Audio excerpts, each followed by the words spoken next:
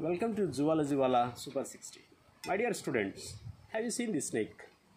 You know, this snake is sea snake and the scientific name of which is Hydrophis. And this snake is also called double-headed snake. It doesn't mean that it shows two heads. You know, the tail is, have you seen the tail? Tail is laterally compressed and something resembles like the oar, which is useful for moving or just driving the boat.